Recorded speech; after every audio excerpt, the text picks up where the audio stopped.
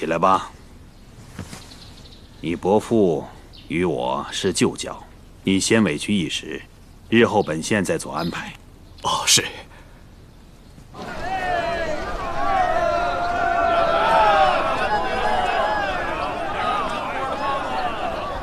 来，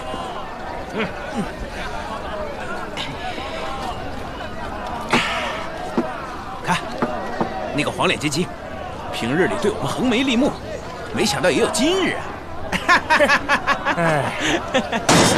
姐姐，这边吃酒啊！多谢，我今日不思饮酒。嗯，看不起我们？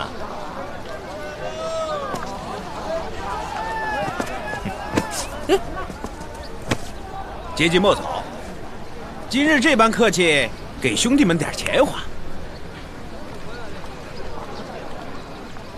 我素不认得大哥，更不曾有钱财交往。哎，你平日里仗着在官府里当差，从不把我们祝家庄的人放在眼里。要是没有我们进贡，你凭什么生气？庄主敬着你们这帮狗差役，不是因为惧怕。我们家庄主在朝里有人，还会怕他？不用跟他啰嗦，拿钱来！你们这厮休得无礼！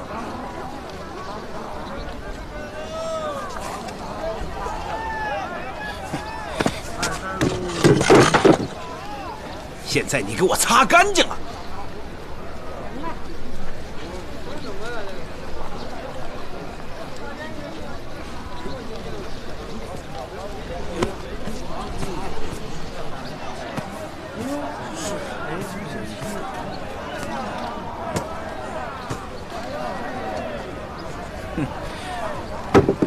我是说让你给我舔干净，不是用袖子擦。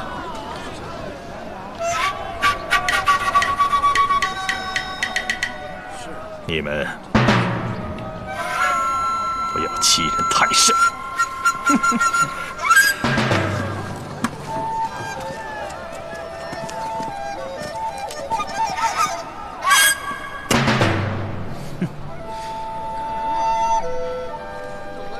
呀！给我打！打！打不过很不当的事，赶紧回去找人吧。住手！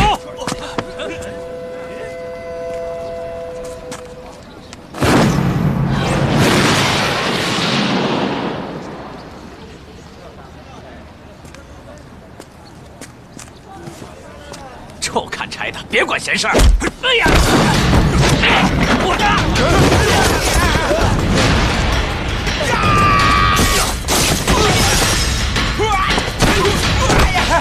臭家伙！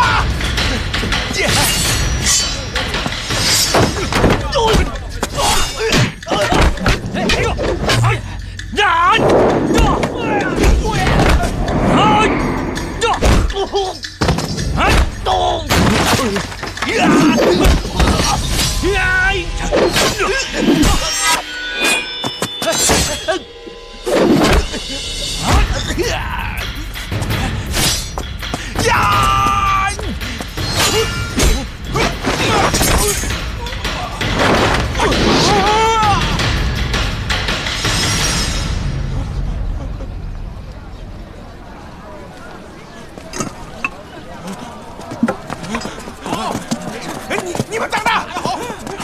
等着！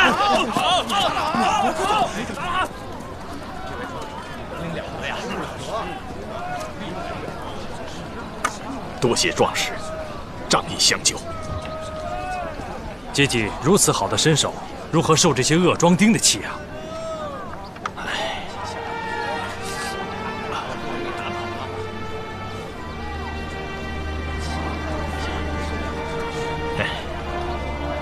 一言难尽啊！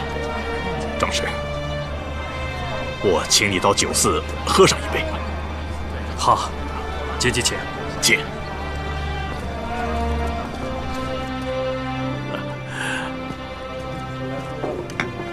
来，干！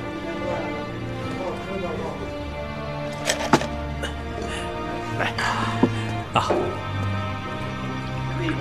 原来阶级就是病关索杨雄啊！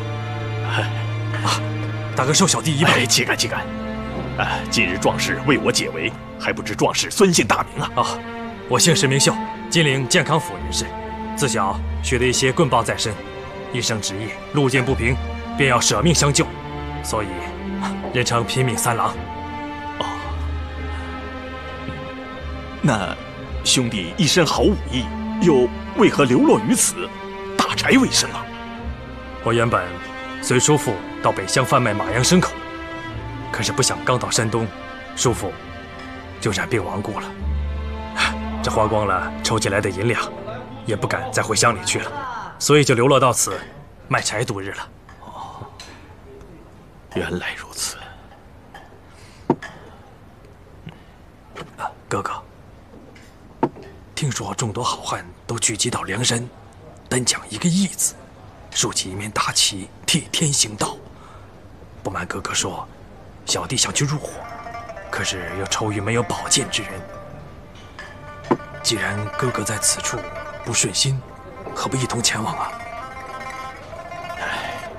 兄弟啊，有所不知啊，前日我与他们打过交道，才落得今天这个地步。不过梁山上的兄弟个个都是英雄好汉，我真想心一横上山去，多结交几个兄弟也不枉此生。可是不到万不得已，谁愿意落草为寇啊？况且我还有家眷想拖累。不怕哥哥笑话，我现在可是到了举目无亲、身无分文的地步了。兄弟若不嫌弃，就在我家安身，如何？不，这使不得。有什么使不得的？今日你我结义为兄弟，如何？不敢东问，阶级贵庚啊？今年虚岁29。我今年虚岁28。那就请哥哥坐，恕小弟拜为哥哥。不敢，快坐。兄弟一表人才，又行侠仗义，日后你我兄弟相称，我的家就是你的家。那弟弟敬兄长一杯。好，我们不醉不归。来，哥哥我来。好。大嫂，快出来与叔叔相见。大嫂，快出来与叔叔相见。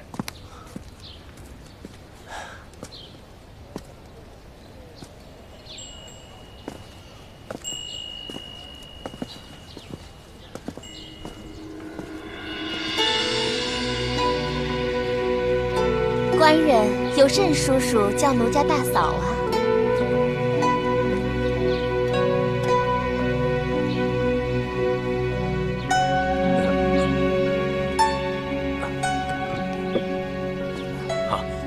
兄弟，这是我的内人，娘家姓潘，小字巧云，她便是你的嫂嫂。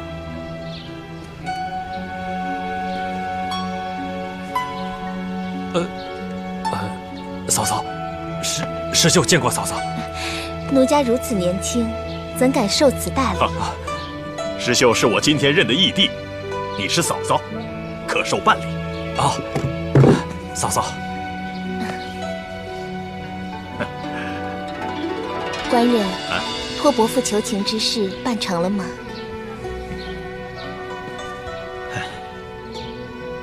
日后莫要再提起此事，时运不济。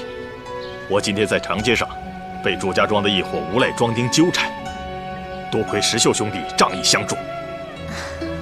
真是多谢叔叔了。嫂嫂，石秀兄弟在此孤身一人，日后就住在家里，做个左右护臂。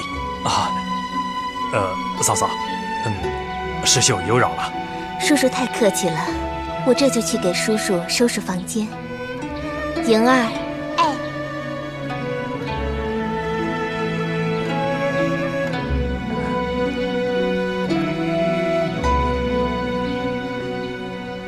兄弟，请。来，快坐。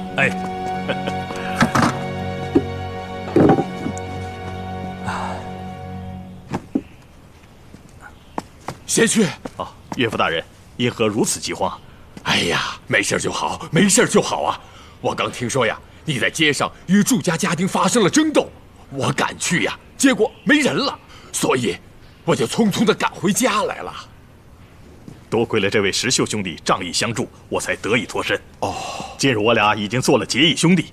兄弟，这是我的岳父大人。哦，公公，石秀见过公公。好。哎，贤婿有这么好的义弟，将来宫门进出，看谁还敢欺负。哎，赶快坐，公公坐，请坐。叔叔以前是做什么营生的？啊，先父曾是操刀屠夫，先父亡故以后，我就一直随着叔父贩卖马羊牲口。可是不想年前，叔父不幸染上疾病，也亡故了。哦，哎，原来叔叔也懂得屠宰牲口的行当啊！自小吃的屠家饭，如何不懂得宰杀牲口啊？老汉也是屠夫出身呐。哦，只不过现在岁数大了，也干不动了。这不，贤婿在官府里当差，我就撇下这个行当，不干喽。好啊，我正不知如何安置石秀兄弟呢，现在有了。岳父大人，你何不重操旧业，与我石秀兄弟重开屠宰作坊？本钱由小婿出便是了。我正有此意呀。咱们那个后院，墙一打开就是街头，还有3间房子，这水井也很方便，可以做作坊。不知叔叔意下如何呀？好啊，我也正寻思着，这天天去打柴卖柴，也不是个正经营生啊。好啊，那咱们就拆了后院的东墙，东墙外是大街，点起肉案，水盆针头，刀杖，再赶个数10头肥猪，选个黄道吉日，咱们就开了肉铺。好。你们这是欢笑什么？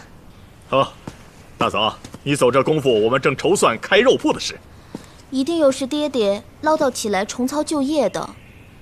官人做节级押狱，兼着柜子，爹爹又要做这宰杀生灵的行医犯。哎，屠夫这行也是筑其超生，再投生是积功德的嘛。哼。官人，叔叔的客房已经准备好了。好。啊，多谢嫂嫂。哎，叔叔，随我到后院去，咱们去看看那个作坊该怎么安置。啊，好啊，走。好啊。官人。啊。奴家有事相告。讲。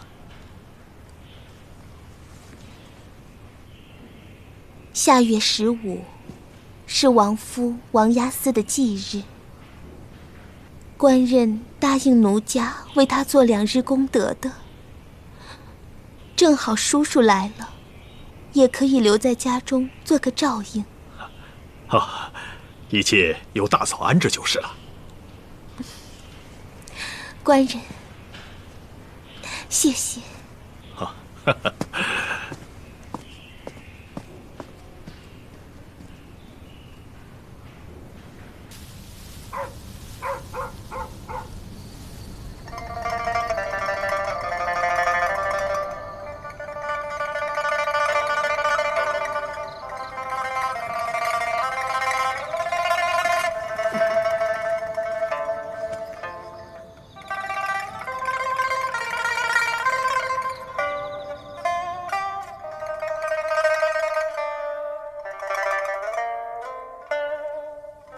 哥哥的娘子，看那妇人一眼，便知是水性杨花的淫妇。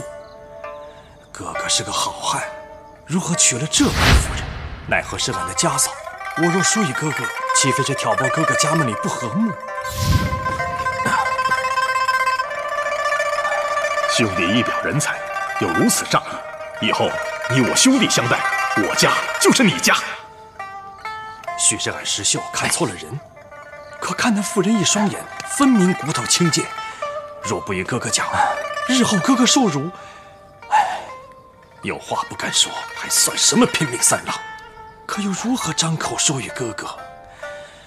哎。好不苦恼啊！大嫂，我牢里当值去了，你替我给石秀找套干净的衣服，让他换上，再让他到客店里把他的行李和包裹拿回来，千万别忘记了。知道了，你都吩咐好几遍了。辛苦大嫂了。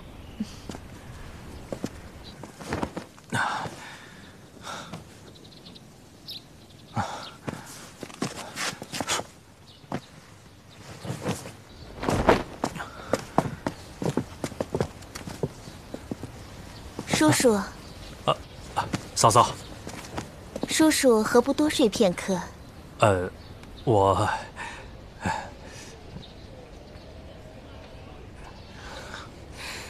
刚才官人吩咐奴家为叔叔安排衣服，正要给叔叔拿来。啊，多谢嫂嫂。莹儿，哎。把衣裳给师爷送到房里去。是。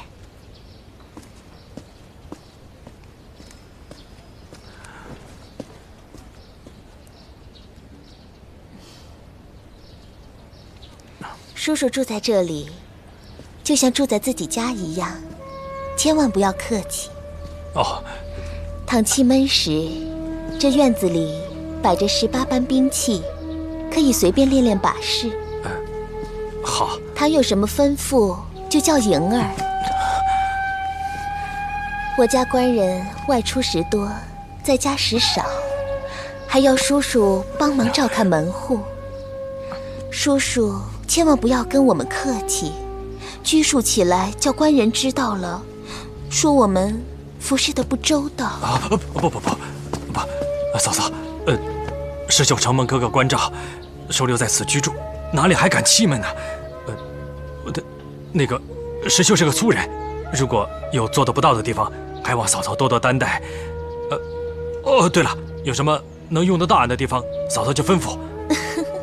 又来了，叔叔嘴上说不客气，却又是如此客气。以后休要这样，叫奴家担受不起。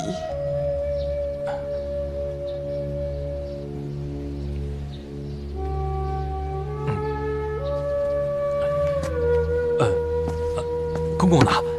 公公还没起来吗？唉，一大早就出去了，说要雇人拆墙开铺子。这昨夜才说起的事，今天他就等不得了。不过也好，省得他以后闲暇无事去茶肆酒馆找那群闲汉厮混。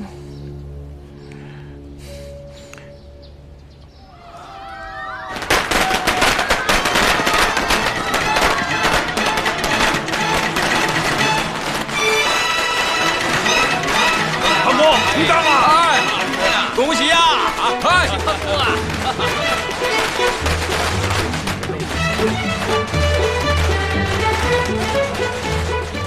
哎，各位老少爷们们，潘家肉铺又重新开张了啊！哎，欢迎大家光顾啊！哎，今天开张优惠，买1斤送半斤啊！啊，来，哎，来，买1斤送半斤，来，您看好了，给我来2斤，包好了。哎，这个新鲜给我。您要哪块啊？给我也是2斤啊！来，这块。给我来1斤。你看，肥瘦正好啊。来，您拿好。来，你看这个怎么样？来，给。我要1斤。哎，你瞧这家做着行曹柜子，杀人剐人还不够，还做着杀猪卖肉的生意，人杀不过瘾，还拿猪啊来消遣。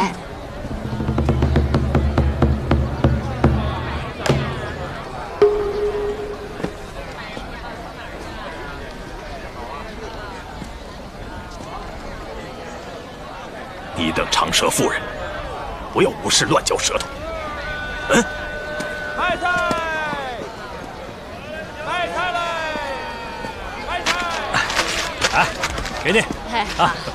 哎呀，这生意是如此之好啊！跟白送似的，一晌就过去了。大哥，哥你不知道，这看起来生意好，其实根本赚不了几个钱。公公今天说，这买1斤啊，还送别人半斤。你不说这，我这今天肉铺刚开张，全当不赚钱。你不给人家点便宜，能拉到主顾吗？我老汉干了一辈子了，一点没错，这是生意经。好啊，好。开这个肉铺，不是为了多赚些银两，只为给石秀兄弟和岳父您找个室友。至于如何经营，由你们去吧。啊！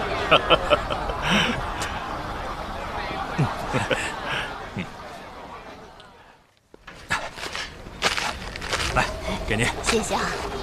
好，谢谢。我来一块。哎，大嫂，你要哪块？这个。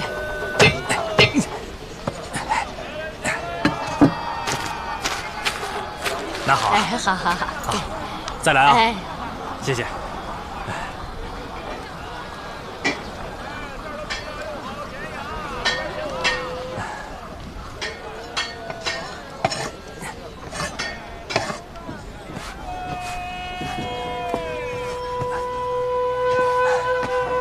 啊，要肉啊？哪块？哦，是嫂嫂来了。叔叔辛苦，午饭时辰到了，也不见你回家吃，特地给叔叔送来了。嫂嫂叫丫鬟送来就是了，怎么能亲自来呢？这麻烦嫂嫂了。我爹爹呢？哦，公公去收账了，还没回来。嫂嫂坐。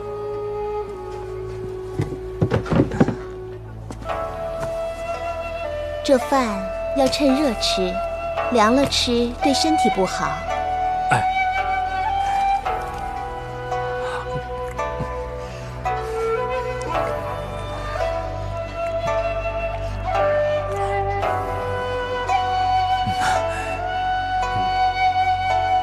嫂嫂今天有喜事啊。嫂嫂能有什么喜事？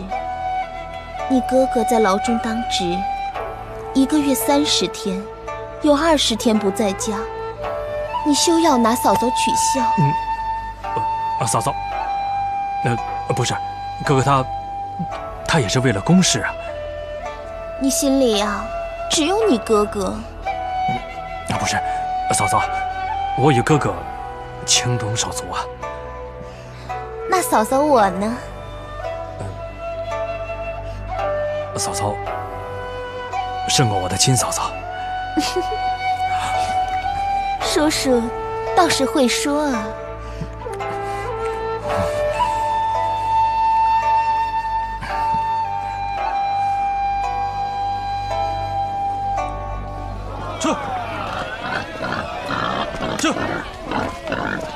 去！哎，早上好啊！啊，去！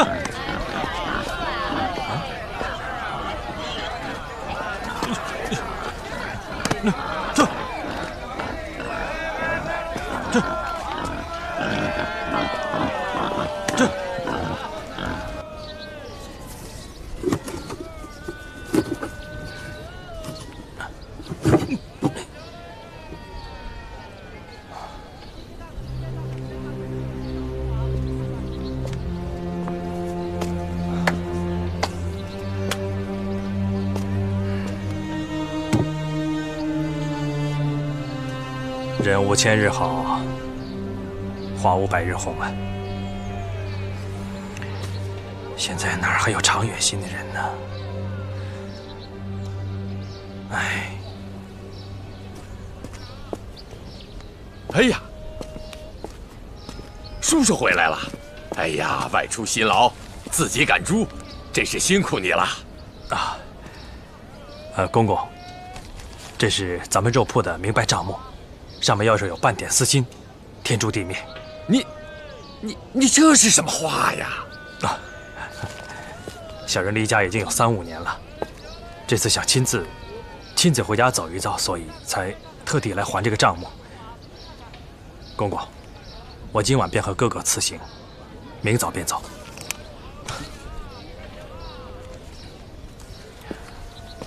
哎呀，叔叔，你误会了，叔叔，你真的误会了。叔叔2夜不曾回家，你一回来，一看见我收拾这些家伙事儿，叔叔一定在想，咱这买卖不开了，所以你才想走。别说咱这肉铺生意兴隆，就是不开这肉铺，也照样能养叔叔在家。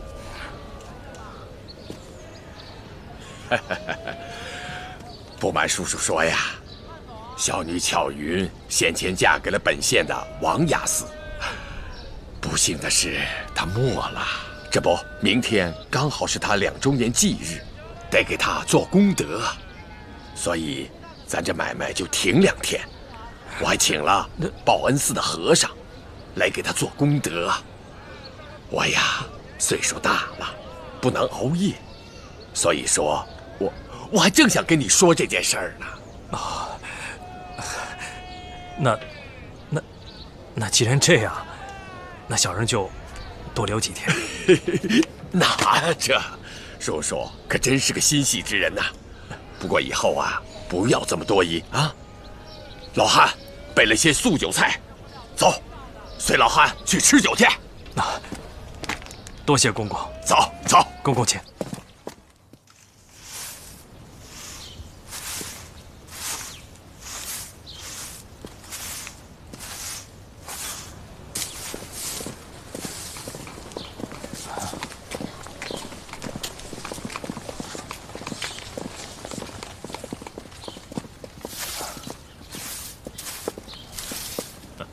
大哥，贤弟啊，哎，我今天牢中当差，不能回来，家里有和尚做法，还有劳贤弟代为照料。大哥，你放心去当差吧，家里的事儿自有兄弟照料。好兄弟。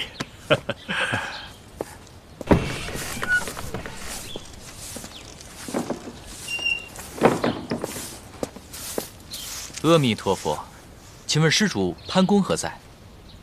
师傅稍坐，我去喊公公出来。哎，公公，哎呦，干儿来了。干爷最近怎么也不到敝寺走走了？我现在又重操旧业，开肉铺店了，所以就没时间来了。我这次来也没什么可带的，给干爷带了一些桂圆和甘枣，请干爷和贤妹笑纳。哎呀，让干儿破费了。哪里？叔叔，谁送东西来？是一个和尚，叫公公做干爷的送来的。那是奴家的师兄，一个老实的和尚。他本是裴家荣县铺里小官人，在报恩寺中出家。因他师父是家里门徒，因此结拜爹爹做干爷，长奴家2岁，因此叫他做师兄。他法名叫做海公，俗名裴如海。叔叔，你晚上听他请佛念经的声音，可好听了呢。原来如此。哎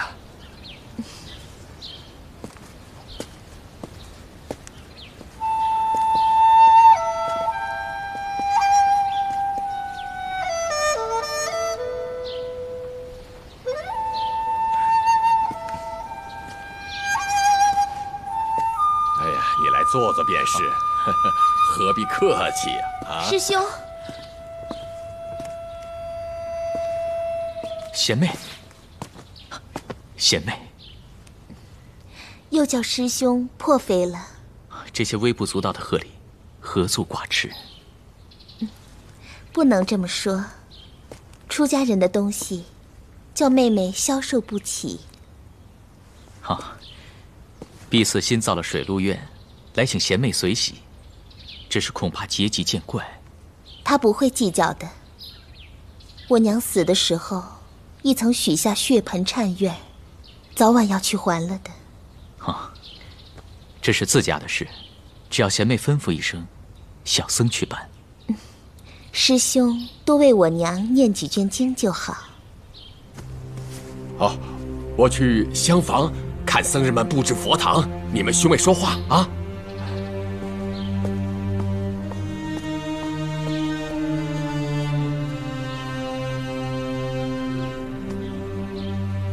贤妹，小姐，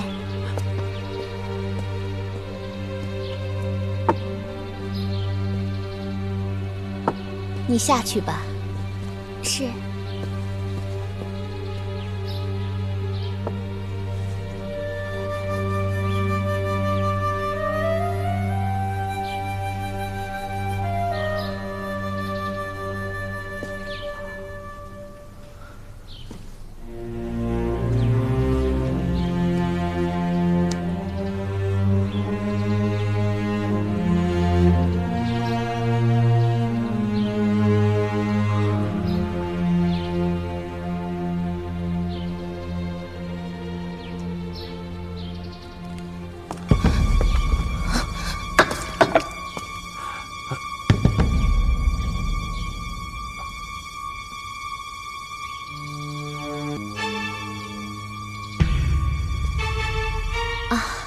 这是我家叔叔，是卓夫新任的义弟。叔叔高姓大名？哦，这位师傅，我姓石名秀，平时啊就好管个闲事，打抱不平什么的，所以人家也叫我拼命三郎。我是一个莽撞汉子，所以礼数不到，和尚休怪啊！啊，不敢不敢。那师傅稍坐，我去备些斋饭过来啊。嫂嫂有什么事尽管吩咐啊。嗯。好。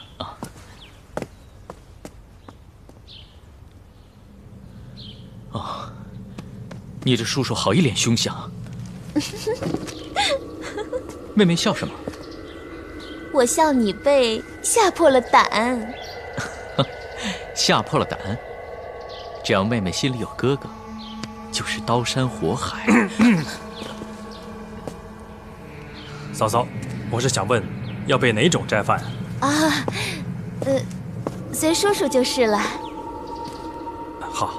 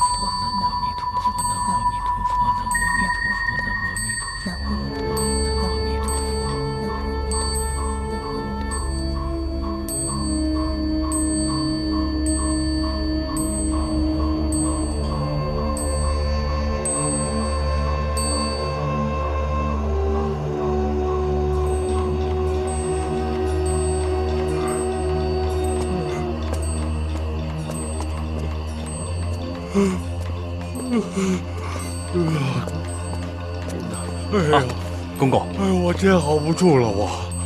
啊，公公，你快去歇了吧，石秀在这里照应着。那行，那就有劳叔叔了。去吧。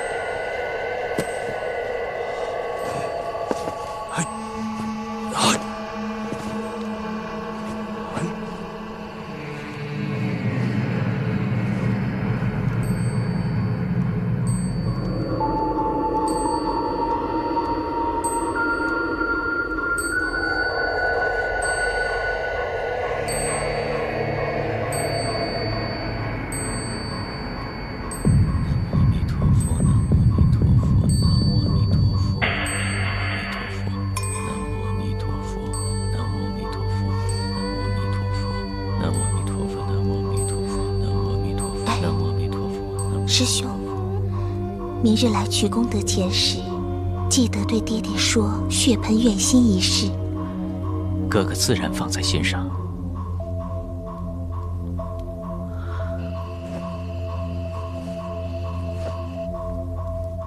你家这位叔叔好生厉害，3更半夜的还舞枪弄棒。不必踩他，又不是亲骨肉。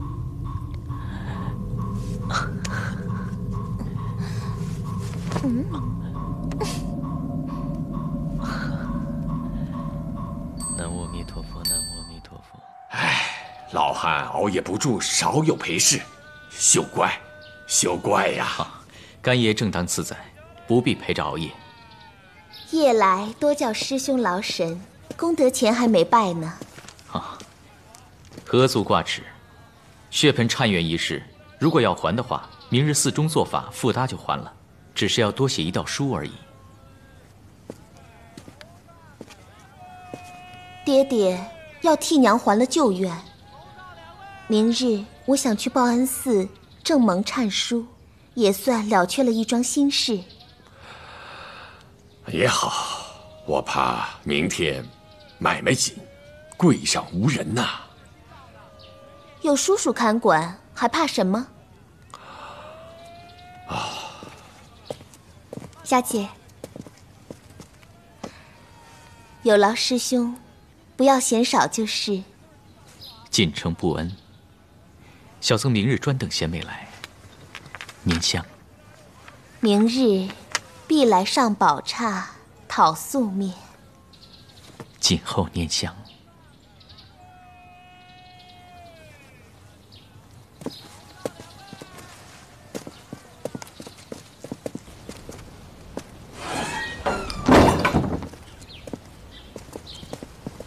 官人，官人，这便是我那出家在报恩寺中的师兄海和尚，就是他给王押司做的功德。哦，有劳师傅了。杨兄劳中当值，公务在身，怠慢了。区区小事，阶级客气了。小僧告退。好，请。好。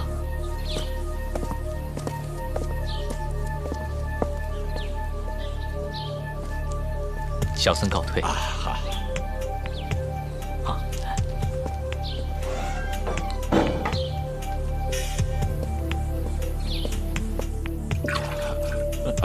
学婿。谢谢岳父大人。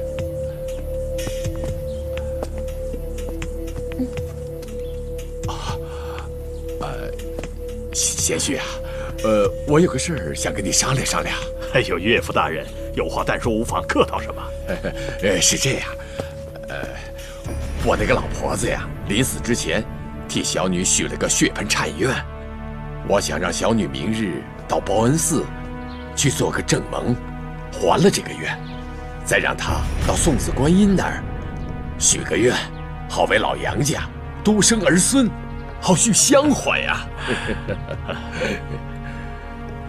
大嫂，有话跟我说，又何妨？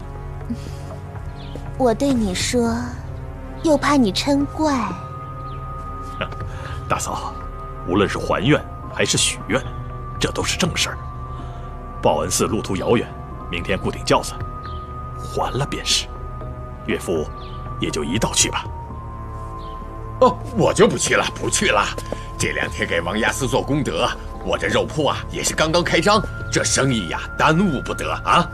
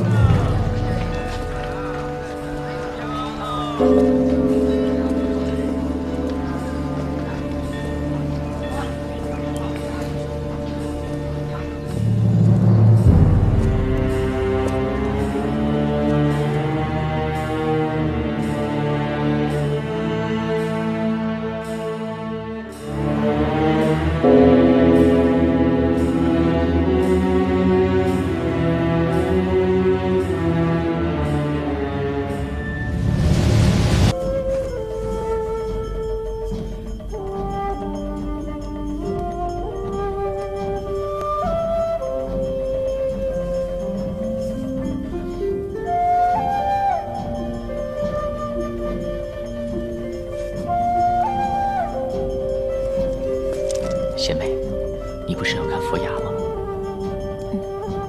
请到小僧房里来。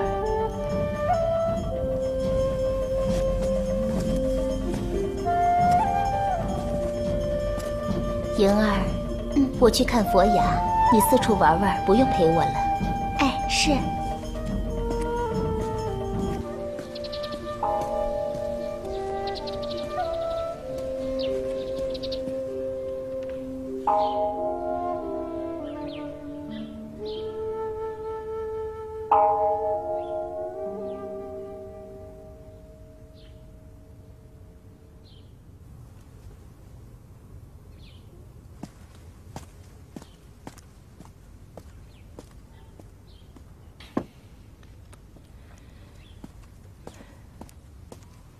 娘子，请喝茶。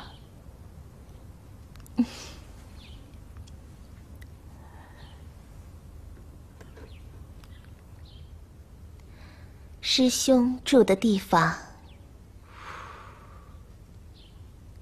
清静幽乐，只是不像一个出家修行的人。哦，让娘子笑话了。难怪师兄的诵经声那么好听，听着让人就像腾云驾雾一般。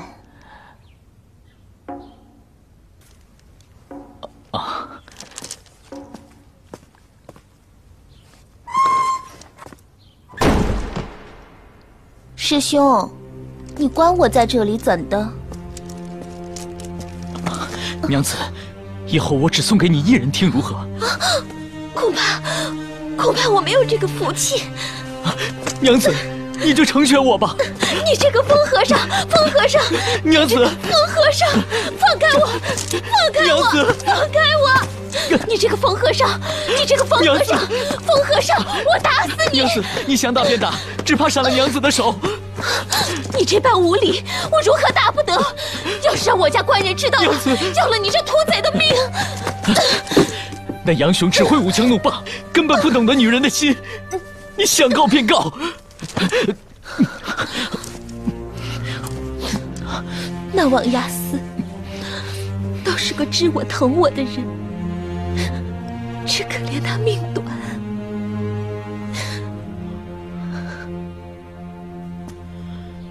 这几年你可想过我？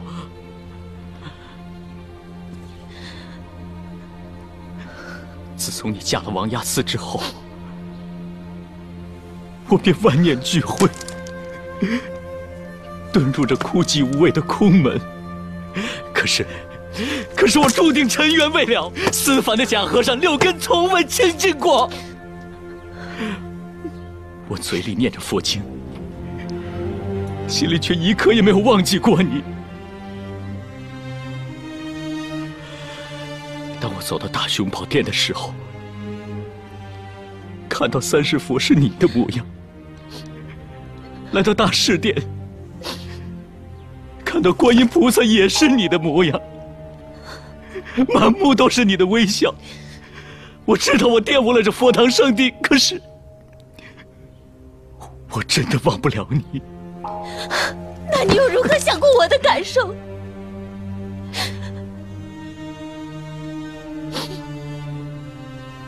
王押司没了，我回头找你，听说你已经出了家，当了和尚。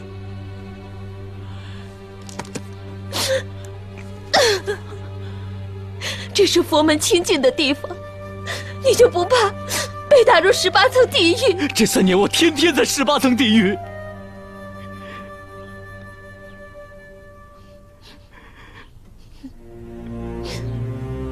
娘子，你就答应我吧。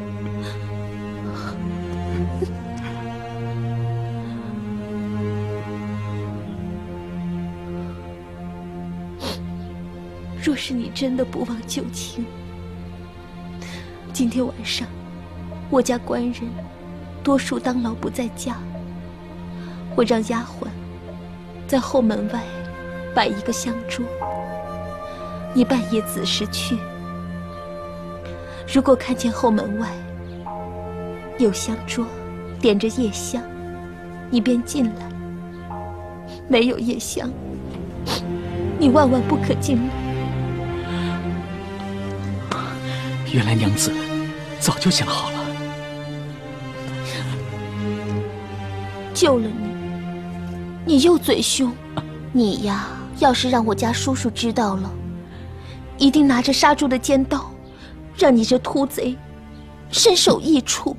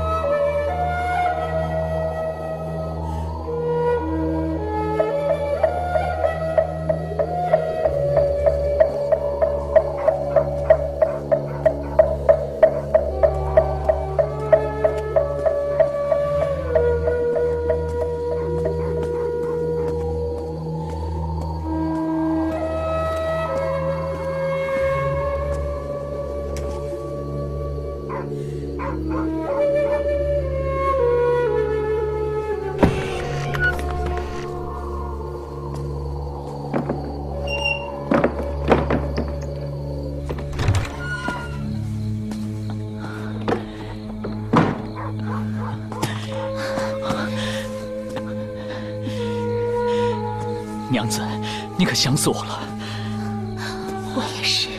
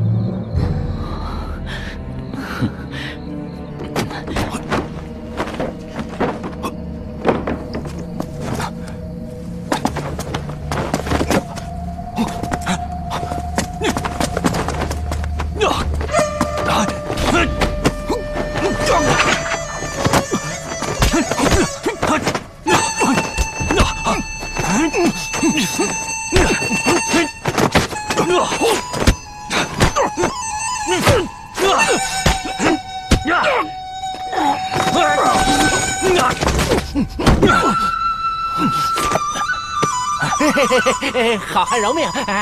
小人有言相告啊！你是何人？不瞒好汉，小人石谦，人送外号古上早啊。石谦啊，看你翻墙越货，倒是把好身手，到底有什么话说？好汉，得先答应放我呀！哎呦，放你啊！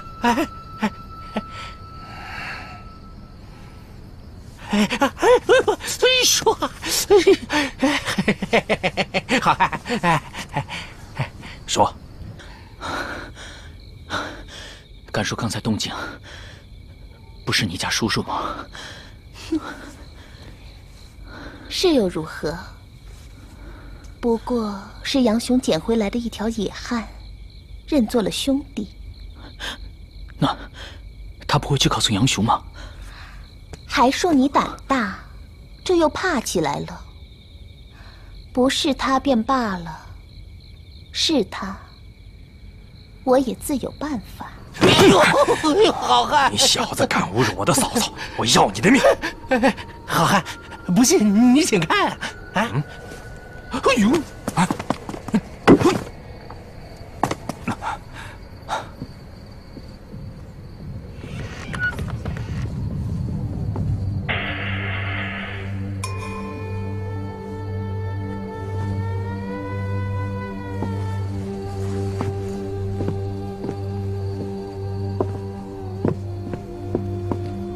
记住，2更之后，但有香桌在后门外，你便来；没有香桌，你万不可来。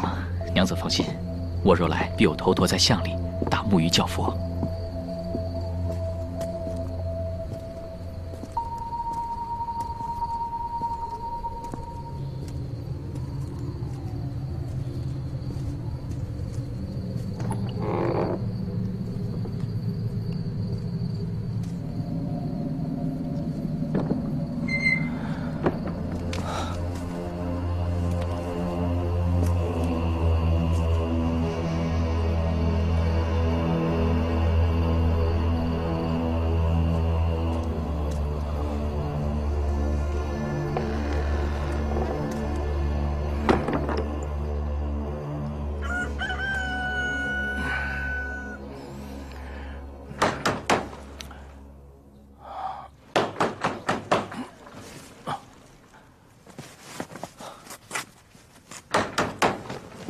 来了。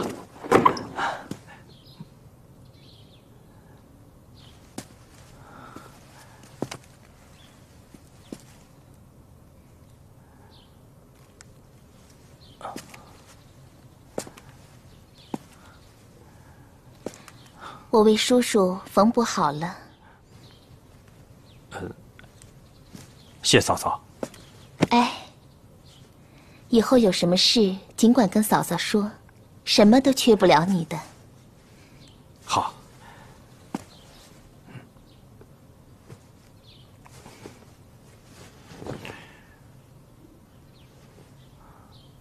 嫂嫂，这件衣服放错了吧？这是嫂嫂特地为你做的。嫂嫂，石秀消受不起。不知好歹。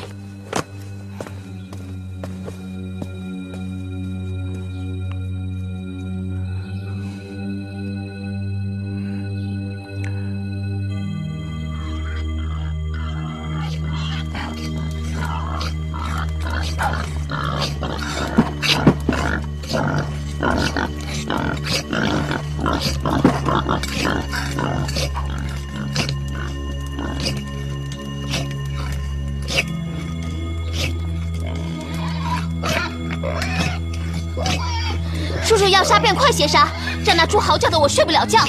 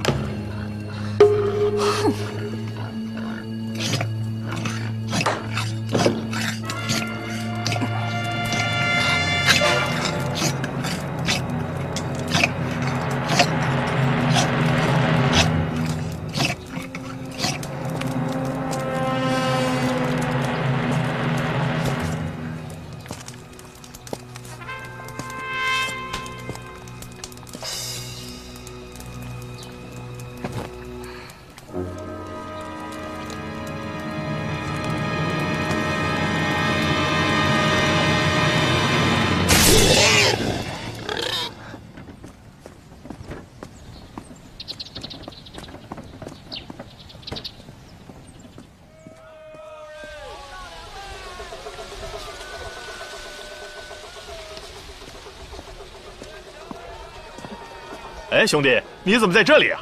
哦，哥哥，我正路过此地，正想着去寻哥哥呢。哎呀，哥哥公务繁忙，也不曾和兄弟喝上几杯啊。今天得有空闲，咱们哥俩上酒肆喝个痛快啊！哎，走，好。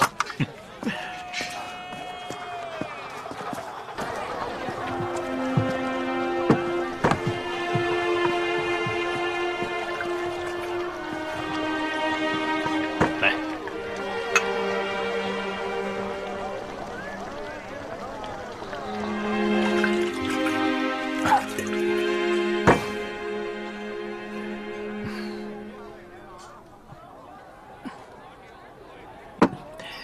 今日兄弟心中不悦，莫不是家中什么言语伤及于你？不是。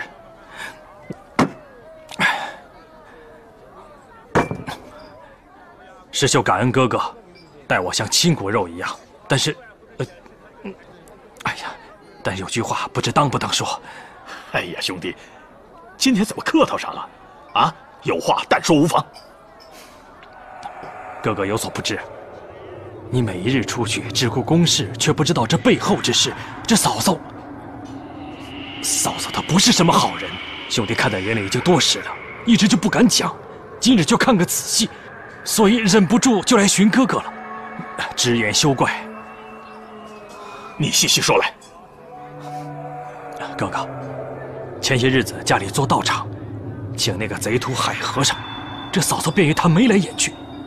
第3日又去寺里还愿。嫂嫂又做了个精心的打扮。这几日哥哥不在家，每天半夜就听到后巷里有人敲木鱼叫佛，敲的那叫一个怪。今日5更我便起来，看见果然是那个贼徒带着斗笠从后门溜走。哥哥，像这样的淫妇，你要他何用啊？这贱人，我非活劈了他不可！哥哥息怒，哥哥你是官府的人呐，息怒。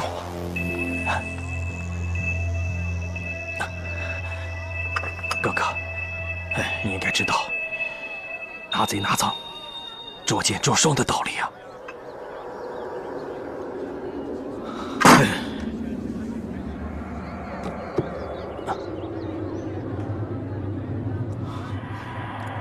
哥哥，不如这样，今晚回去，还当成无事，和平时一般。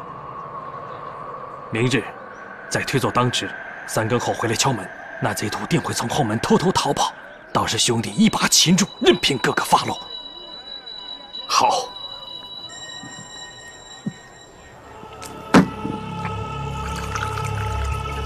哦，还有哥哥，今晚千万不要打草惊蛇。好。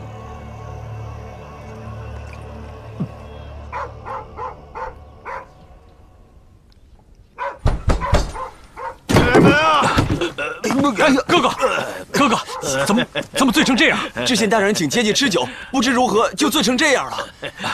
我没醉，胡说！哎，哥哥，慢点，来，慢点，哥哥。官人，不用扶，小心，哥哥，小心！不用扶。官人，这是怎么了？嫂嫂，哥哥吃醉了。来，小心！不用扶。哎，慢点，老爷。慢点，哥哥。不用扶。慢点，哥哥。官人。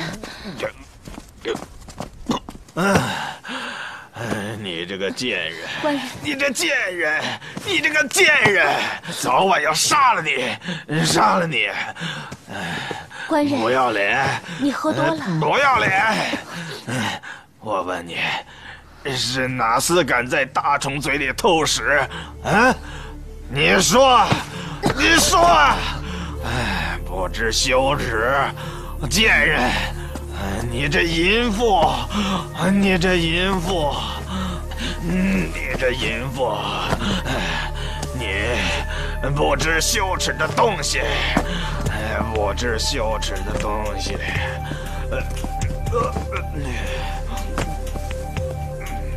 莹儿，你去睡吧。是。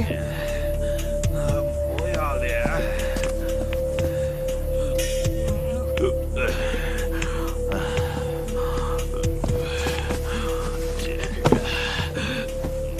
贱人！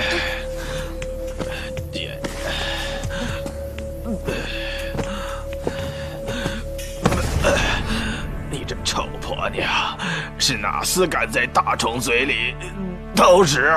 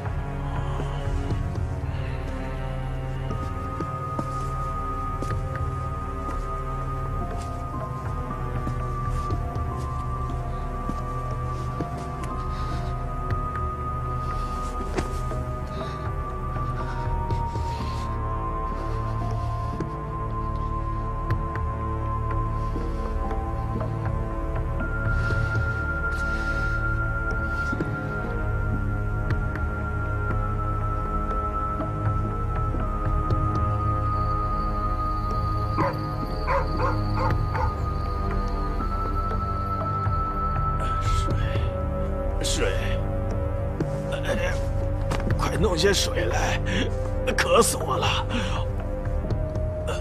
水，渴死我了！快点儿！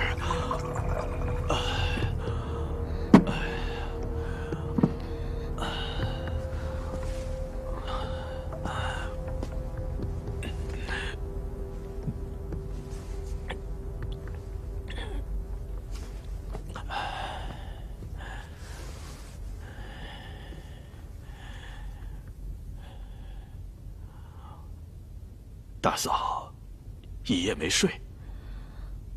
官人喝得烂醉，只怕要呕吐，我哪里敢睡呀？只得在这守着。我不曾说什么梦话吧？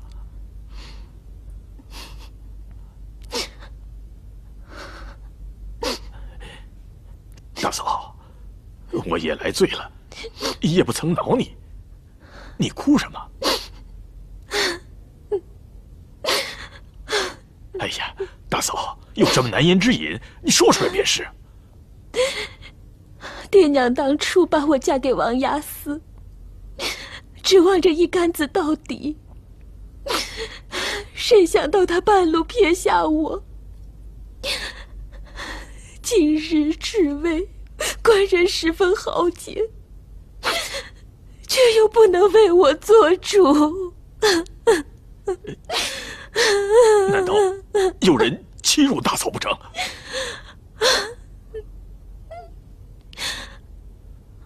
我本不想说，怕你不信，又要骂我。哎呀，大嫂，快快说出来便是，不要多虑。画虎画皮难画骨，知人知面不知心。自从你那兄弟住进家里来，你爷爷在牢里当值，他就对奴家动手动脚。我本待要生长起来，可是又怕邻舍得知，家丑不可外扬。爷爷盼着您回来，可是您回来却又一副烂嘴模样。你若敢坏我兄弟情谊，你小心我宰了你！凭大哥的脾气，我哪敢有半句假话？不怕大哥不信，大哥要杀，现在就杀了我吧！杀呀，杀呀！也好，我这就去问个明白。大哥千万别问。为何？不要为我破坏了你们兄弟情谊。要是当真如此，还讲什么兄弟情谊？大哥休问。那石秀心怀鬼胎，迟早必向大哥说我的坏话。倘若他不提此事，便是个好人，算我无中生有。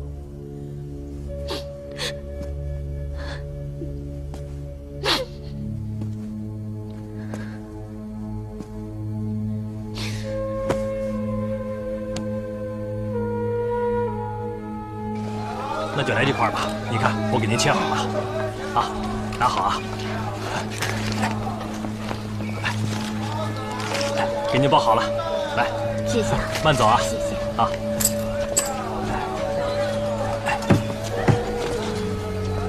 哎，大哥，又上工啊？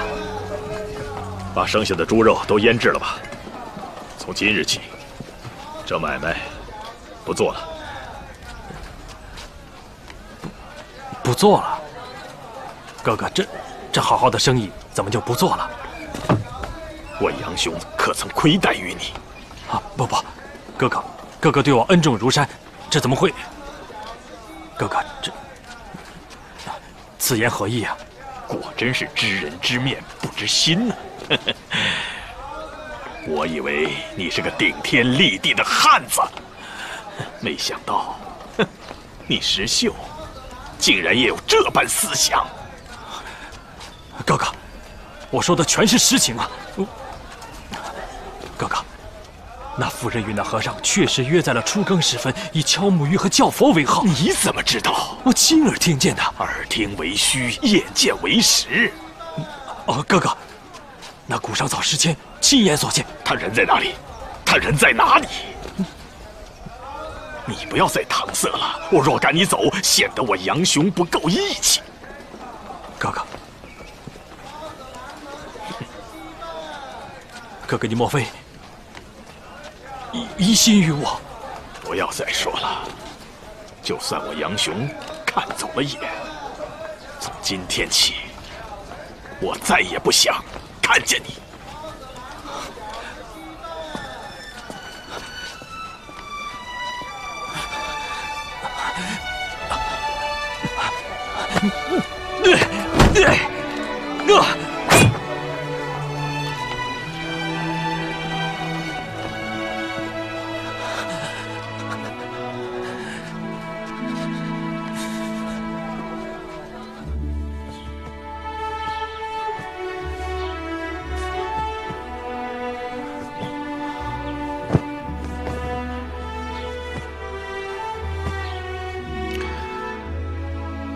一定是昨夜哥哥吃醉了，失言，走漏了风声，又遭这妇人撺掇，反咬了我一口，逼着哥哥收了肉铺。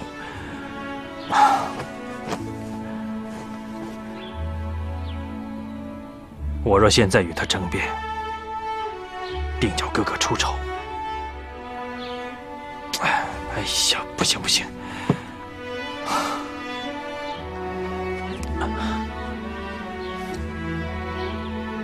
哥哥与我结义一场，此事不能就这么不明不白。虽然哥哥现在听信那妇人，心中恨我，但我一定要让哥哥明白此事。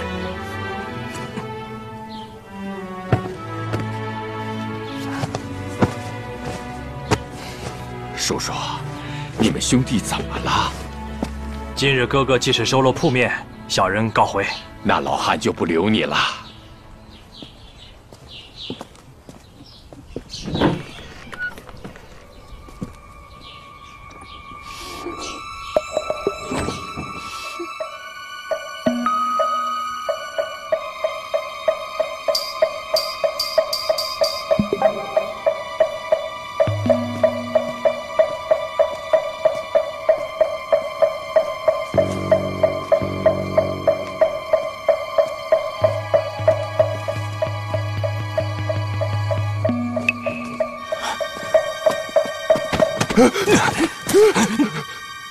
不要挣扎，不然现在就杀了你！好汉，饶命！我便什么都说。快说，那海和尚叫你来做什么？那和尚和潘巧云有染，每夜来往，叫我只看后门有无香烛暗号。五更里便来敲木鱼叫佛，唤他出来。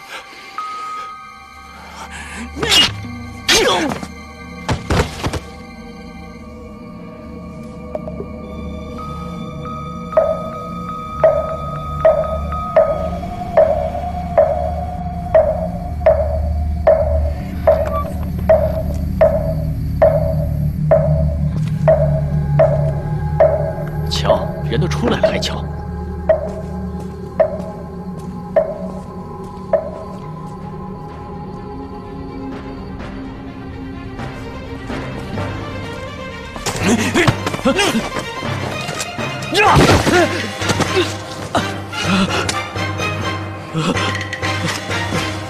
好汉饶命，跟我没关系，是那妇人勾引我。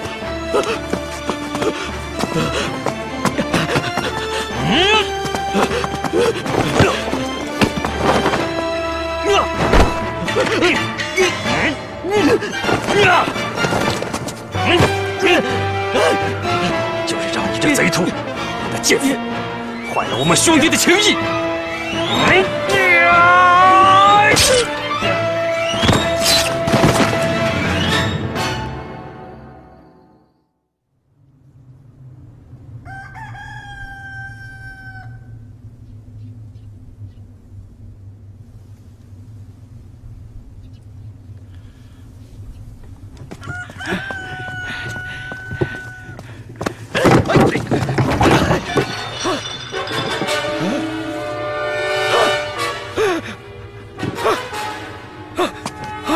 死人了！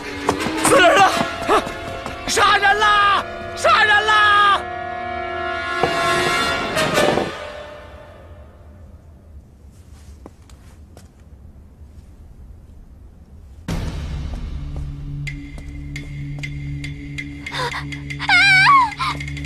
小姐，小姐！谁杀了我师兄？我要去看看！我要去看看！小姐，现在知县大人带着公差正在验尸呢，咱们家老爷也在。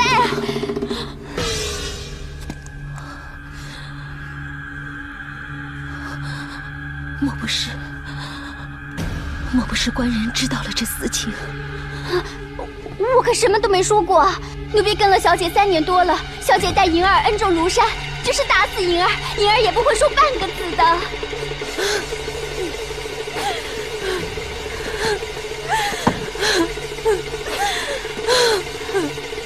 师兄，师兄，谁把他们杀了呀？这都是什么人呐？谁知道啊？这是不是和人结仇了？这什么人啊？这4个是什么人呢？谁干的呀？这是？为什么要杀他们呀？是让洗浴了去。好，我去雇一顶轿子，你烧汤洗浴便是。梳头插带好了，等我回来。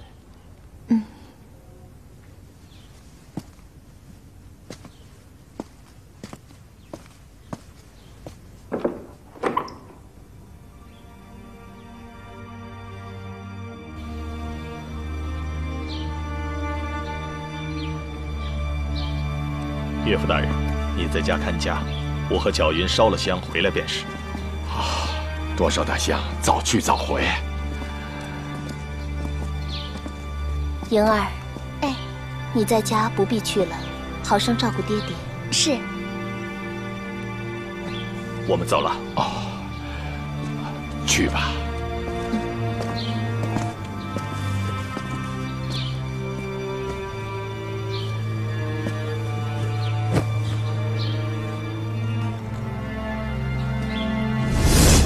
兄弟莫怪，哥哥是一时愚蠢，酒后失言。今天特意来找贤弟，负荆请罪的。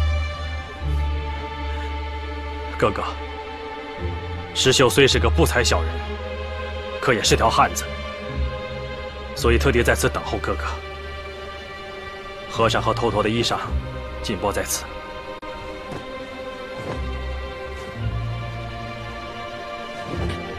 今夜我非碎割了这奸夫，出了这口恶气。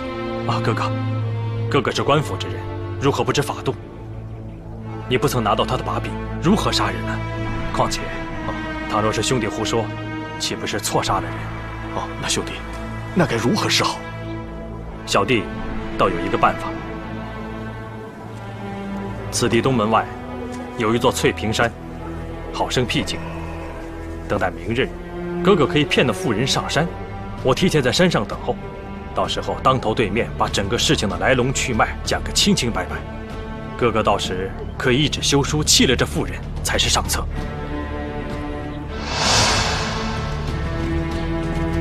路上小心，早去早回。